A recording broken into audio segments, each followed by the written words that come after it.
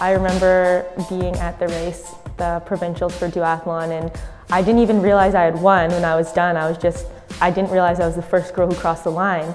And then people were congratulating me and I didn't really know what it was for. And then finally it sunk in that I was the first woman and I was the provincial champion for sprint duathlon.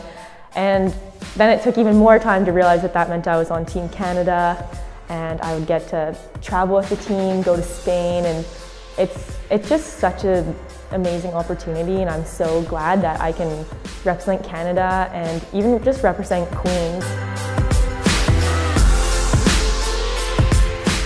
So my name is Jasmine Aggarwal and I'm a fourth-year life science student at Queens.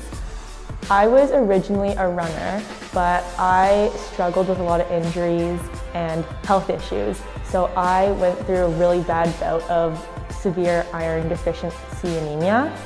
So I was a track runner and basically my track career kind of had to end because I was really sick. I just needed something new because I had so much pressure on me as a runner that I just couldn't keep doing it anymore. And then I found triathlon and I loved it. And now my iron is better and I can just succeed in triathlon, and it's really great that I found something that I can finally get back into and find success. Well, initially I was a swimmer, but I stopped in, I believe, maybe grade 9 or so. I went into running just as something to kind of almost fill the gap of the free time and energy I found myself with. I had a lot of people always telling me, oh, you should do triathlon, you're so close, you'll need the bike. And I was a long distance swimmer as well, so it all fell in line. Yeah, my name's Sam. I'm from Toronto. It's about 80% of Queens, I think, is. I'll be racing my second year here with Queens Triathlon, as well as acting as the swim coach. Oh, it's really cool coaching, to be honest. Really, when I'm training, all I'm thinking of is just constantly improving every day. And yeah, coaching, I just kind of get to help others constantly improve every day. So yeah, I wanted to be the swim coach, mostly because I kind of have some experience swimming. I've coached myself swimming and seen results from that, so I know that my training plan can lead to good results. So yeah, it's exciting just to help people with technique and kind of both physical and technical, I guess you can call it, methods of improving their speed. Hi, my name is Megan Parker. I'm at Queens for fourth year computer engineering and I'm from Etobicoke. In high school I was a competitive swimmer, so I come from a swimming background. I was swimming with a master's club in grade 11 and 12, and there were a bunch of guys on the team that were Ironmen.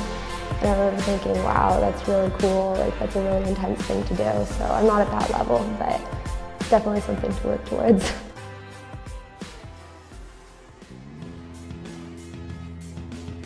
The first time I did a triathlon, I was in grade 10, I believe, and it was in my hometown of Orillia. And it was a really small race, really short distance, so it was just a little taste of what the sport was. And triathlon, you'll probably hear people say, is an addicting sport. Once you start, you can't stop. I think a lot of people look at triathlon as something really hard, but realistically it's no tougher than, I don't know, a 90-minute soccer game. I think looking at it from a totally kind of non-athletic perspective, it looks tough, but the reality is, I think in any sport, it's only as tough as the effort you put in. It's pretty much all in the moment for me. I just focus and get through the race.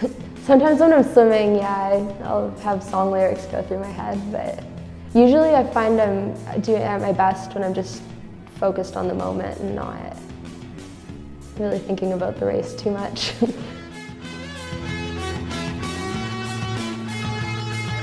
As an idol, would you say there's someone, maybe as an athlete, maybe as a person, that you really idolize, that drives you to be better than who you are?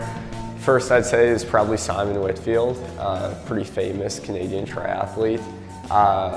Funnily enough, he was from Kingston, Ontario, and funnily enough, he coached Queens Triathlon swimming. So before the season started, I actually tweeted at him asking for some tips. And he tweeted me back. That got me pretty psyched up just to start coaching and everything.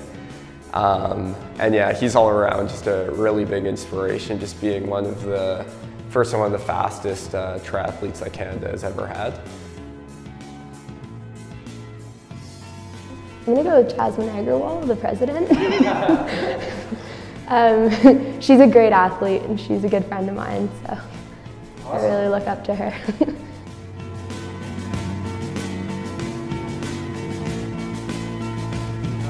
would you say your number one fan is? My number one fan? Pretty close between my mom and my girlfriend, actually. One of my meets in the summer, my girlfriend actually brought out some signs for me. So that was pretty great. And then my mom, of course, just constant support, constantly driving me to races, getting up early to take me somewhere to bike, things like that, just things no one else would do except your mother or maybe someone you were paying. I think I would say my brother. My brother is 15 years old and he is my triathlon protege. So it started off that I was forcing him to train with me, and now he loves it, and he loves training, he loves competing, and he really looks up to me as a triathlete. He comes to all my races that are in the summer, and he is definitely my biggest cheerleader. I'd say it is a team sport. It feels a lot more, I spend a lot of time with my teammates and we work out together. It's great because you can socialize while you're working out and you just get really close with everyone and you've got something in common with a lot of people.